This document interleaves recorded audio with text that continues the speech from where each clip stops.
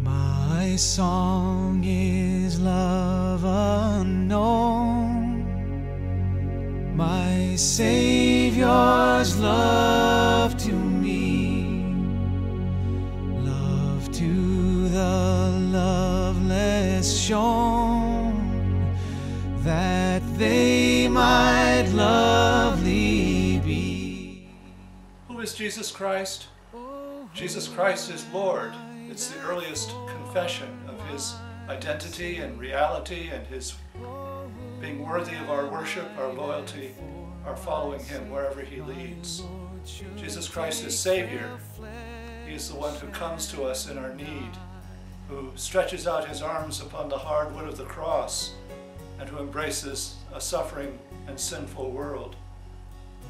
If he is anyone, then Jesus Christ is fully human, but if he is our Savior, he is also fully divine. Someone once said, if he was not divine, he could not save us, but if he is not one of us, he could not save us. So therefore Jesus is both God and human. He is, as someone else said, what we mean by God. He is what God means by a human being. But I can never confess who Jesus is without saying that Jesus is friend. Not as a teddy bear, not as a approver of everything that I think and say and do, by no means.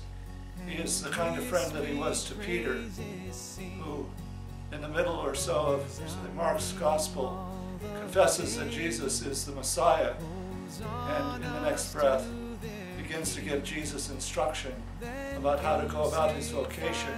Jesus stops him right where he is and says, "Get behind me, Satan." He's that kind of friend. Direct, loving, real, but love beyond measure. My favorite verse in all of the hymnal of the Episcopal Church is the final verse of hymn 458, the text taken from the works of Samuel Crossman.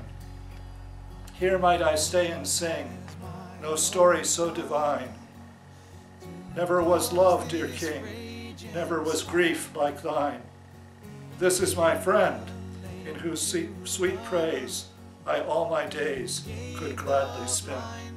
This is who Jesus is for me. What injuries, yet these are why.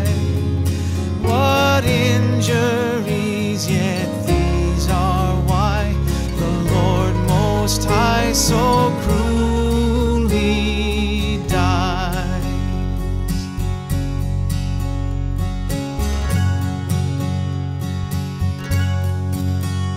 With angry shouts they have, my dear